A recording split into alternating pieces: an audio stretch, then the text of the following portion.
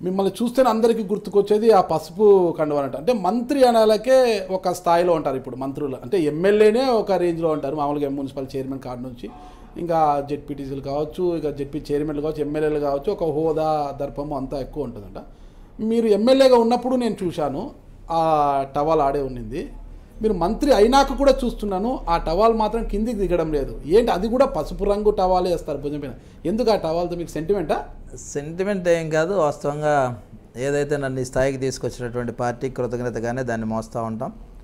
సహజంగా మంత్రి అయిన తర్వాత లేదా ఎమ్మెల్యే అయిన తర్వాత ఒక అహంకారపూరితమైనటువంటి వాతావరణం ఎక్కడ నన్ను అలుముకుంటుందేమనే భయంతో నన్ను గుర్తు చేసుకోవడానికి, కార్యకర్తల దగ్గరగా ఉండడానికి, నేను ఇంకా మీ వాడిని అని చెప్పడానికి గుర్తు చేసే విధంగా, అహంకారాన్ని తగ్గించే విధంగా ఉంటుందని కండువాని ఎప్పుడు కూడా నిరంతరం క్యారీ చేస్తూ ఉంటాం. ఢిల్లీ వెళ్ళిన సందర్భంలో కూడా రాజనాథ్ కోవింద్ గారిని కలిసిన సందర్భంలో కూడా ఆ టవల్తోనే వెళ్ళా. మొత్తం ఏదన్నా అమెరికా ఛాన్స్ వచ్చి వెళ్ళాల్సి వచ్చినా కూడా అదే టవల్తో వెళ్తాను. వాళ్ళు రాణిస్తారో లేదో తర్వాత చూద్దాం. చాలా బాగా చెప్పారు. అంటే ఆ టవల్ భుజం మీదే ఉంటుందా, లేకపోతే ఎక్కడైనా ఫేస్ వాష్ చేసుకున్నాడు ఏమన్నా మకం తుడుచుకోవడానికి దాన్ని కూడా ఉపయోగిస్తారా? లేదు, దాన్ని ప్రత్యేకంగా కేవలం భుజం మీద ఉంచుకోవడానికే ప్రయత్నం చేస్తూ ఉంటాం. ఏదంటే సహజంగా ఏదన్నా కింద పడ్డప్పుడు చేతిలో పట్టుకోవాల్సి వచ్చినప్పుడు తప్ప నా రెగ్యులర్ యూసేజ్కి మాత్రం ఆ టవల్ వాడను నేను. ఎందుకంటే ఎప్పుడు వాడడం కామన్గా, ఎందుకంటే ఆ టవల్కు ఉన్నటువంటి పవిత్రత, రంగుకున్న పవిత్రత, ముఖ్యంగా రంగుకున్న పవిత్రత, నిబద్ధత అవన్నీ కూడా రెగ్యులర్గా గుర్తు చేసుకోవడం కోసం నేను దాన్ని క్యారీ చేస్తూ ఉంటాను. దాంతోపాటుగా నా తండ్రి కూడా టీచరు, ఎక్స్ మిలిటరీ, అదేవిధంగా స్వతంత్ర సమరయోధులు కూడా.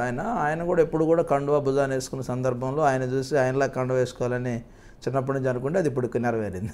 ఎప్పుడైనా కండువా మర్చిపోయినప్పుడు కానీ, ఆ కండువా మీ భుజం మీద లేనప్పుడు కానీ మీకు ఏదన్నా ఎలా అనిపిస్తుంది అసలు మీ మనసు? ఏదో కోల్పోయినట్టుంటుంది, కొంచెం అభద్రతగా కనిపిస్తూ ఉంటుంది. అదేవిధంగా నా ఇంట్లో వాళ్ళు కూడా లేదా నా చుట్టుపక్కల వాళ్ళు కూడా, సార్ కండువా లేదు, కండువా మర్చిపోయారని వాళ్ళు కూడా అంత అటాచ్మెంట్ అయినటువంటి పరిస్థితి. సో దానికి నన్ను విడదీసేటటువంటి కండువా కాదు టవల్, అది ఇది కండువానే.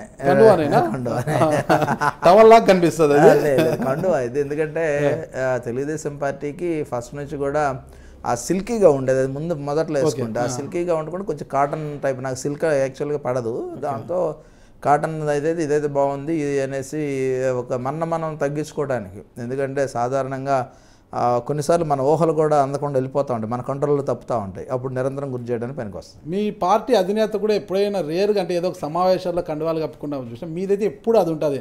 ఆయన దగ్గరికి వెళ్ళినప్పుడైనా ఆయన ఏమని అంటారు ఎప్పుడైనా? ఆయన కూడా ఎప్పుడు కూడా దాని గురించి కామెంట్ చేయలేదు. మిగతా వాళ్ళు ఎవరో ఇప్పుడు ఢిల్లీ వెళ్ళేటప్పుడు ఎందుకు, రాష్ట్రపతి దగ్గరికి ఎందుకు వెళ్ళేటప్పుడు అంటే నన్ను రానియకపోతే కండువా అయితే నేను కూడా రానని చెప్తాను. సహజంగా కండువా లేకుండా నేను రానని చెప్తా ఉంటాను. Okay okay. ఒకసారి మీది కొవ్వూరు సొంత ఊరు కాదు, సొంత నియోజకవర్గం కాదంటారు. అసలు మీ సొంత జిల్లా ఏది, మీ సొంత నియోజకవర్గం ఏది, అసలు మీ కుటుంబ నేపథ్యం ఏంటి? అసలు నాది తిరువూరు నియోజకవర్గం, తిరువూరు మండలం, కృష్ణా జిల్లా, గానుపాడు. అది బోర్డర్ టు తెలంగాణ. యాక్చువల్గా తెలంగాణ సాయుధ పోరాటంలో మా తాతగారు ఆ రోజుల్లోనే ఎక్స్ మిలిటరీ చేసి బర్మా, పేరు కొత్తపల్లి దేవసహాయం, ఆయన ఎక్స్ మిలిటరీ మ్యాన్. అదేవిధంగా బర్మా యుద్ధంలో పనిచేసినటువంటి వ్యక్తి, సెకండ్ వరల్డ్ వార్కు అటు ఇటుకు వెళ్ళినటువంటి వ్యక్తి. మంచి చరిత్ర ఉంది. ఫస్ట్ లిటరేట్ మా ఫ్యామిలీలో మా తాతగారే. ఓకే. మా తాతగారి దగ్గర నుంచి లిటరసీ అనేది మా కుటుంబంలో ఉంది. దాంతోనే వాళ్ళ తాతగారు వాళ్ళ నాన్న వాళ్ళు కూడా దేవసహాయం అని పెట్టింది. క్రిస్టియన్ బ్యాక్గ్రౌండ్ ఆ ఫ్యామిలీకి ఉంది యాక్చువల్గా. దాంతో ఆయన వాళ్ళతో మిషనరీస్తో అటాచ్మెంట్ జరగడం, దాని ద్వారా మిలిటరీకి వెళ్ళటం, మిలిటరీకి వెళ్ళిన తర్వాత ఇక్కడ స్వతంత్ర సమరయోధుడిగా ఇక్కడ జరిగే సందర్భంలో తెలంగాణ సాయుధ పోరాటంలో కూడా ఆయన పాల్గొనడం కాకుండా అమ్మ నాన్న కూడా స్వతంత్ర పోరాట యోధులే. అమ్మ పేరు దానమ్మ, గద్దల దానమ్మ యాక్చువల్గా.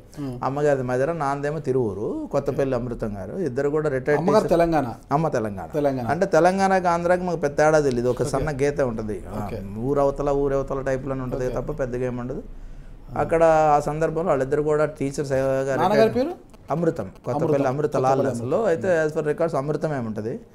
లాల్ అనేది మా ముత్తాతలు కూడా వాళ్ళు డాక్టర్స్, ఆయుర్వేద డాక్టర్స్, పెద్దలాల్ చిన్నలాల్ అని ఉండేవాళ్ళు.